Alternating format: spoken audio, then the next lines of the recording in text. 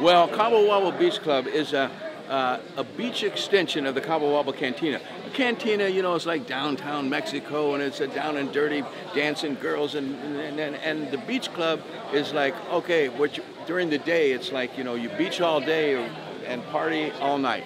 You know what I mean? So cantinas are nighttime places. Even though we're open during the day, we do have a really good party in the daytime. But this is really about the beach and having that vibe and poolside, and I don't know, just really being casual. I'm so in love with it. And heavy on the seafood menu, which is the best food right here is killer. Yeah, I'm excited. Well, Children's Hospital of Orange County, CHOC. I always try to do something when I do a new restaurant or a new concept of any kind. I don't like to just say, well, I'm just doing this for money, because I'm not.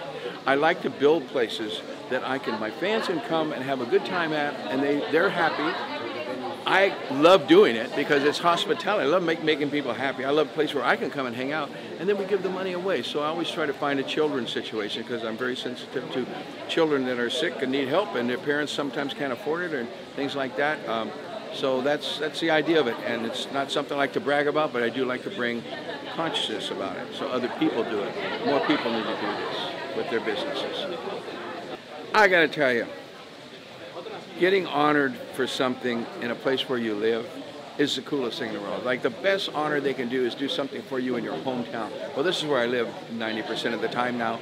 And just like what happened in Cabo when they made me the ambassador of tourism, that was such an honor. I mean, I still can't get over it. And so this is Sammy Hagar Day. Well, I'll drink to that.